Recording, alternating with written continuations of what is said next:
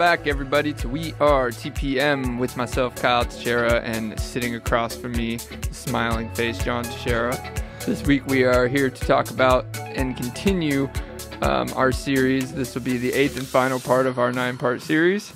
Yes. The 9 concerns when thinking of renting your home. The concern today is, what if there's a ton I got to do to get it ready? Yeah, what if there's a ton to do if you got to get it ready? Do you think anybody noticed that this is the 8th and final part of a 9-part series?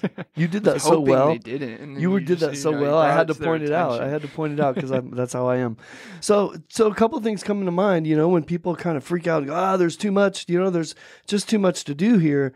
Usually there's not as much to do as you think, right? And that's where somebody like us can come in, a realtor, a property manager, somebody that's kind of out of the weeds a little bit, not living in the home, can come in and help you decipher what you really need to do and don't do to get it ready for a rental. Yeah, I think breaking down that concern's a way to do it too. Like, there's too much to do. Figure out what there is to do. Too much to do is just a vague exaggeration. You need to find out what you may be surprised by, what you may need to do, may not need to do, and what's important to do. And what we try to help our clients do is get in there and do a walkthrough and give suggestions or write a list, do it all for them, whatever scope you want on that, of this is what you need to do to make it rentable, to make it marketable as a rental, which is a lot different. And we talk about this a lot. It's a lot different than making something marketable for sale, because when you're selling it, you want to get top dollar, right? Mm-hmm. Doing top dollar improvements or whatever is a lot different than, I need to rent this home. What's important, because a lot of that too much I hear and see and talk to people about is commonly things that bothered them while they lived there. That's right. And they don't want to bother someone else or whatever, but it could be a completely useless thing that you don't need to do for a rental. Right. You rent things as is. So we use the term that you want to make it rentable, but really what you're trying to do is make it livable for a tenant, right? Yes. So if it's got really nice, clean Formica counters, that's okay. People think, I have to upgrade to granite so I can get an extra $200 a month. Well, you can upgrade to granite if you really want to, if you don't have anything else to do, right? But if it's just a long list of overwhelming things to do, move on to the things that need to be done. Well, and if it's worth it, market conditions come into play, and you likely don't have any idea how those are coming into play. Like in a market like this, we're in some crazy demand rental market. Granite isn't going to get you an extra $200 a month. It might get you an extra $20 a month, and it'll be indistinguishable. But it's going to cost you. The fact is, it will cost you $5,000 to $8,000 or whatever. Not anymore. It's cheap now. Oh yeah, it's the only thing that's been going down. Well, rocks. Yeah, not all rocks, but the point is that do what's important. Make sure you have expertise and knowledge of what you need to do for this is actually a concern, and that breaks down into more points, like it's going to cost you something, and that's probably your concern, that it's going to cost you something to get this home ready to rent. And there's solutions there too. Absolutely, Kyle. I was trying to collect myself from coughing. My apologies. So the other thing I was thinking about when I'm thinking about that person and the mindset of that person, right, is, when we think about doing something as important as this is, and it just seems overwhelming because you tend to list yourself in your brain, right? My wife does this. She's the champion of listing herself, and she tries to list me by giving me her list, and I'm like, don't list me, right? Like, those kinds of people overwhelm themselves with their lists in their brain. So after you've determined what that list actually should be and get rid of the things that shouldn't be, and by the way, to back up on that a little bit, I find a lot of times people think they need to be doing certain things and disregard things that they actually need to be doing, right? Mm-hmm. We're doing one right now. We're getting ready. Like the owner wanted to do a whole bunch of stuff. And I said, no, you don't need to do that. You don't need to do that. You don't need to do that. But by the way, you do need to fix his shower and completely, you know what I mean? Mm-hmm. So we just shuffled his concerns and his money to something that was more appropriate. Which is why it's so important to get somebody with some expertise in there, regardless of, for example, us. If you pick your manager, right? And we can go out there before you start anything and give you advice on all these things. If you don't do that, you could be really setting yourself up for failure. And we've seen this where, oh, I'm taking care of the make ready, and then we hear from them 2-3 months later, and make ready's done. We get in there and we're like, okay, well, you didn't, there's still all these things that need to get done for it to be rentable. And now we're doing work anyway on a, hiring contractor anyway, because you're done with it. You already spent 3 months working on it. But time is money, we're going to get in there, give you a quote and try to get that thing done in, a week, 2 weeks or whatever, and save you those two months of rent that you just lost, which would make up for the repairs that, in a lot of cases will make up for the cost you would have paid to a contractor, not much less your own time and efforts that you put into doing your own make ready. Kyle, you're 100% right, and I wanted to make that point kind of at the end here. Let's back up just a little bit. Let's talk to that person that still is going to do it. Okay, they're not going to hire a property manager because we're not quite done with that person. So that person is overwhelmed. They're listing themselves. Okay, and so that old adage, after you figure out what you need to do, and it seems like a lot, just start doing stuff one at a time. That old adage, you can eat an elephant one bite at a time. It seems overwhelming when you start, but pretty soon you're finishing that elephant. That just seems like a gross adage, doesn't it? Now that I think about it, it's like, who's eating elephants, right? But the point is, it's something really big, and it seems like it's not possible, but you can actually do it. You just have to start one at a time. So get your list down, right, to what you actually need to do, and then just start doing one thing at a time. Right? I'm gonna change that to a cow, and then we can start at the filet mignon. I love it. We could, then we go to the ribeye. We can work our way down that way. I guess the only reason why we don't use cows is because they're not as big as elephants, right? Yeah, that's true. How about if we eat a cow as big as an elephant? Can we do that? We should change. I don't know. This. I don't think that's one of the common concerns, though. No? So okay, you're right. Yeah. All right. I was just thinking if culturally we can change this adage forever for it to make more sense. Well, once you start knocking that stuff out, you got to consider time.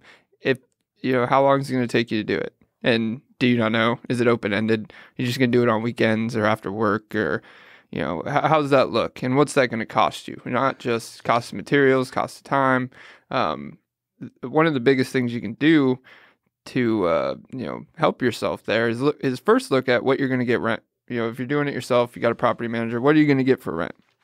And if that's $2,000 a month, after your fees or whatever, you net say $1,800 a month. So the longer you take, you're losing $1,800 a month. If that's over like $1,000 worth of repairs, you should just hire somebody and have it done in a couple of days and get that thing on the market. More than that, the cost of ownership, right, is your taxes, your insurance. If you're paying a mortgage on that home, you're actually paying to own that home also. So, and including you add your loss of rent to that, right? Then it makes it even worse. You make a point. Like I think you and I are the same in this, where we have a tendency, our brains are wired to want to do things ourselves, right? Mm-hmm. There's certain people on this planet that are wired to be do-it-yourselfers. And then there's others that don't want to do anything for themselves, right? That's kind of, you really fall into one of those two camps. And the people that are do-it-yourselfers have a really hard time letting go of that and hiring somebody else to do it. I can do anything. There isn't anything on a house I haven't done, can't do, or don't have the desire or will to do. Mm-hmm. But what I do recognize is the time value proposition you talked about a minute ago before we stepped back was I do recognize the value of my time is worth so much more than the time I could spend throwing a hammer or putting up tile in a shower or doing any of that stuff, which truthfully, if I'm being honest, I'm going to do it a lot. I'm not going to do it as good as a professional. I'm just not. I don't do it every day. Maybe rush. So and then it's quality of life proposition too. There you go. There's multiple aspects of that. I'll use an example. My first house, I bought it. It was a fixer-upper and took me 3 months to move in because we did spent all my time, every second I had, renovating it, fixing it up. But it still took 3 months to get it ready for move in, and then it finally moved in. That wasn't even to rent it. In the second house, my wife said, we can get this house because it's fixer upper. Because obviously, I'm going to convince her to get a fixer upper. Because in our industry, that's called a deal. And we go get the deals. That was way back when. So there was a contingency there. I don't want to do what we did last time, right? So I got everything, pretty much all the same stuff done, but I paid somebody to do it, and it got done in 2 weeks. But you needed to have that experience the first time so that you can appreciate it the second time. Yeah. Right? There's no way you would have appreciated what you were doing, been able to manage that contractor had you not done it the first time. So it's okay that you did it. But now here I'm thinking about putting my house on the market for rent, and I've got this long list. The do-it-yourselfer needs to let go. Mm-hmm. The do-it-yourselfer is never going to, well, depending on how long the list is and how motivated they are, they potentially could never get through that list if they don't solicit the help of a professional. Exactly. And how many times have we given done this process, walked through, seen what needs to get done, gotten the estimate for the homeowner, and they didn't like the number. So they're like, I'm going to do it myself. And that if we would have executed that, it would have been on the market and a tenant in it probably 2 weeks later. Checking in with this person, whatever. 6 weeks later, they're still working on it. 6 weeks is a good. That's a timeline that was probably the shortest we hear. I've seen it take 6 months after those conversations, and they're like, we're ready to go. That just doesn't make any sense. You lost more than that estimate, and now you spent your last 6 months working on a house that you're going to give over to renters, and now you're going to be extra pissed in a year, 2 years, 3 years if they mess it up, because now it's all your hard work, your blood, sweat, and tears that went into that renovation. Yep. So it adds emotion to it too. Yep, it sure does. You're right about that. It absolutely does. All right, so Kyle, let's talk about the ultimate solution to this problem. Okay, so we've talked about the person that needs to figure out what they actually need to do, right? Mm-hmm. They need to take it one step at a time and start doing it. Some people need to let go, right? And actually hire a professional contractor to get the work done so you can get it done faster. The ultimate one is to hire somebody really great that can handle the turnover for you. And I try to finish with a like us thing. Like, this is what we do for our clients, right? When they trust us with their homes and say, here you go. I'm going to give it to you. You take care of it. We handle all that turnover. We handle hiring the contractors and making those decisions and getting it done so you don't have to. And we get it rented. Mm-hmm. And we do it quickly. As you said, in a week or two instead of 2, 3, 4, 6 months. Yeah, and sometimes it's the money. And a lot of people don't even ask the question or think of this, but and I'm not making any promises on our end right now, but ask whoever your expertise is, whether it's us or it's another property manager, it's always worth asking. Do they do payment plans for make-ready renovations? Mm-hmm. They fund it, and then over time your cash flow pays it back.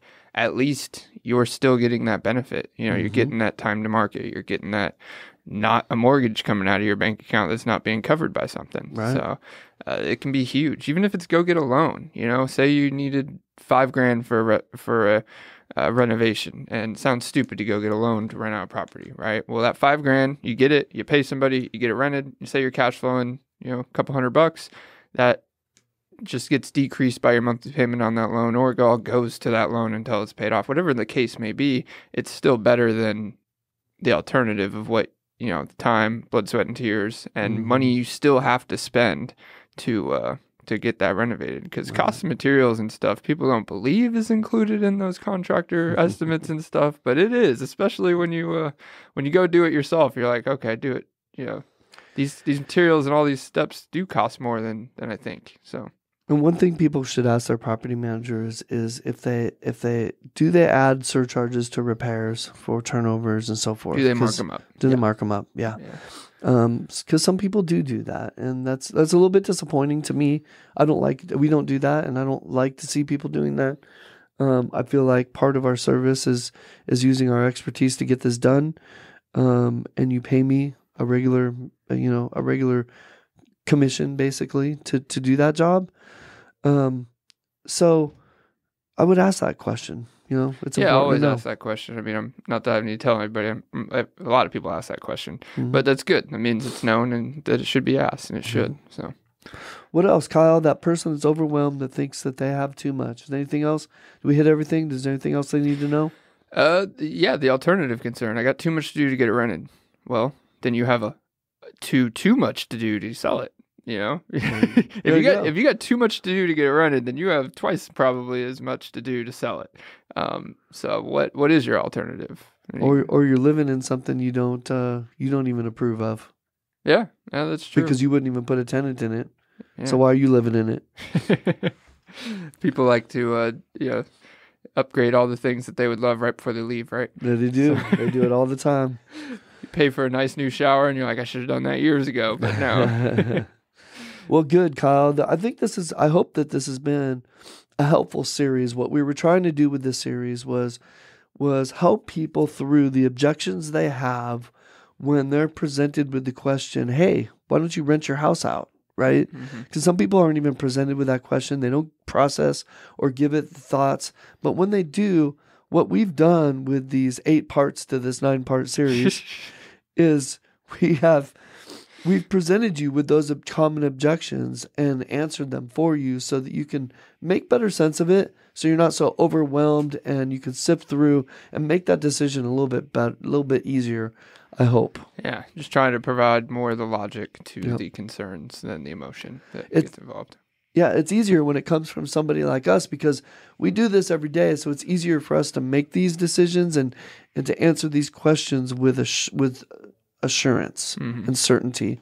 And that's what people need, and that's what other people that don't do this every day, that's what they don't have. They don't have that certainty that they're looking for. So hopefully we've provided that with this series, and I'm looking forward, Kyle, to moving on to some bigger and better things, some more creative things we got in the pipeline. Let's do it. Let's get creative with it. So if you guys have any questions, want to talk to us, or interested in anything in these series, or just have a lot of concerns, maybe even more than 9 or 8, whatever it is, give us a call, 817-818-9039. Shoot us an email at showmethemoney@wearetpm.com. Look forward to speaking with you, and thank you guys for tuning in again. We out. Out.